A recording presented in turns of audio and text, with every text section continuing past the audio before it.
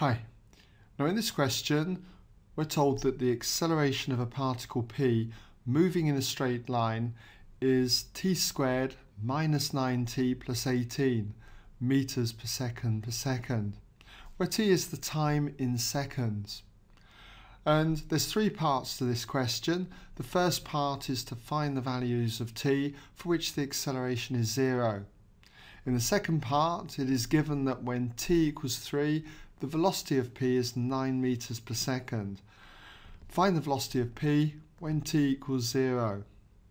And finally, in part 3, show that the direction of motion of p changes before t equals 1. So if you'd like to have a go at this question, if you haven't done so already, just give you a moment to pause the video. Do come back when you're done and you can check your work solution against mine. Okay, welcome back if you had a go. Let's see how you got on. Well, first of all, with part 1, we're given that the acceleration, which I'll define as a, is equal to t squared then minus 9t plus 18. And we've got to find the values of t then for which that acceleration is 0. So it's just a case of just saying when a equals 0 and solving the equation. So when a equals 0, we've got therefore t squared minus 9t plus 18 will equal 0. Being a quadratic equation, I'm going to try and factorise it, and it does factorise. If it didn't, you could always use the quadratic formula. But it does factorise to t minus 3 and t minus 6, which equals 0.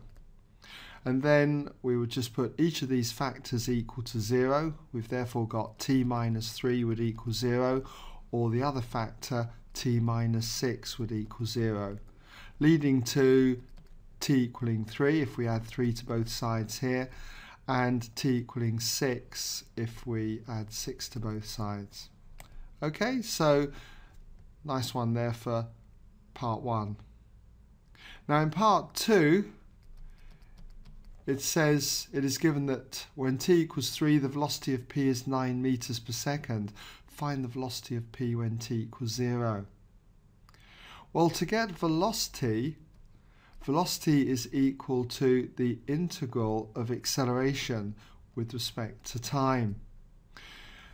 And if that's the case, all we've got to do then is just integrate the acceleration with respect to time. So we've got the integral then of our acceleration, that's t squared minus 9t plus 18.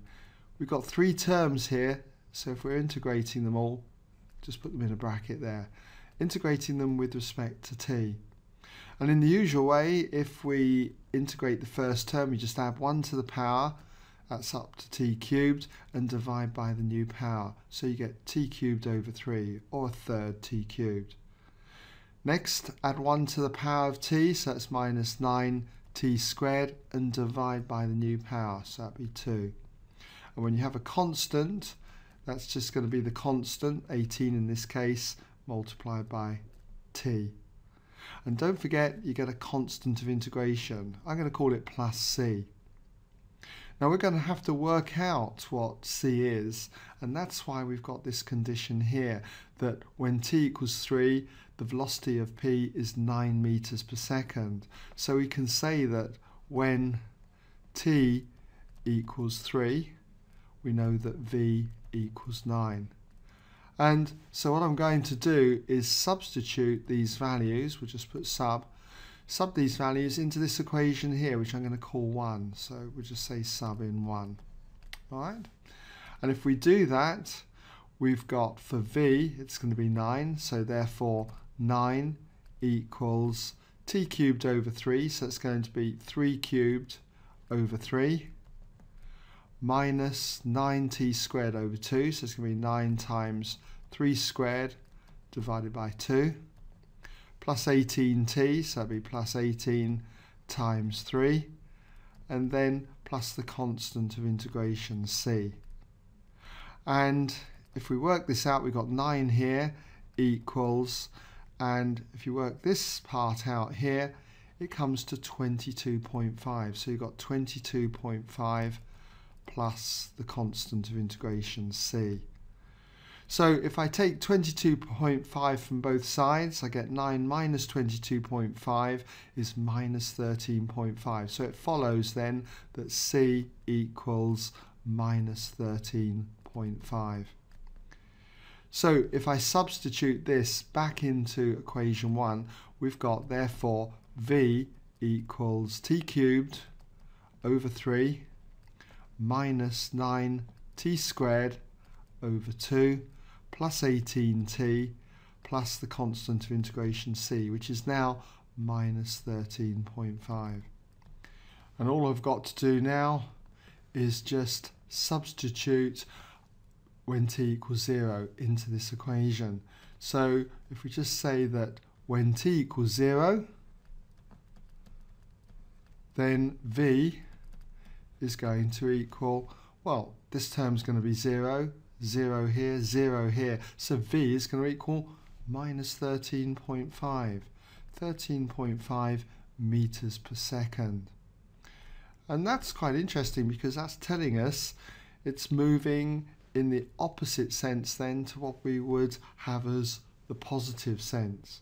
So if we took the positive sense to be to the right, this is now moving to the left. Well, this is good because in part 3 it says show that the direction of motion of p changes before t equals 1. So if I was to substitute now t equals 1 into our formula here for v, let's see what we get. So when t equals 1, what does v equal? Well, we've therefore got v equals 1 cubed over 3, so it's going to be a third. And then we've got minus 9 times 1 squared over 2. 1 squared is 1, so it's just got minus 9 over 2. And then plus 18 times 1, so it's just going to be plus 18. And then we've got minus 13.5. And if you work this out, what you get is 1/3. 1/3 of a meter per second. A positive value. So you can see that it has changed direction before t equals 1, because when t equals 0 it was going in the negative sense, and then when t equals 1 it's going in the positive sense. So it's clearly changed direction. So just to summarize, I'm going to say therefore direction has changed, and I know that because it's gone from a negative value to a positive value. So I hope that's given you some idea now how to do that if it caused you any problems. All right?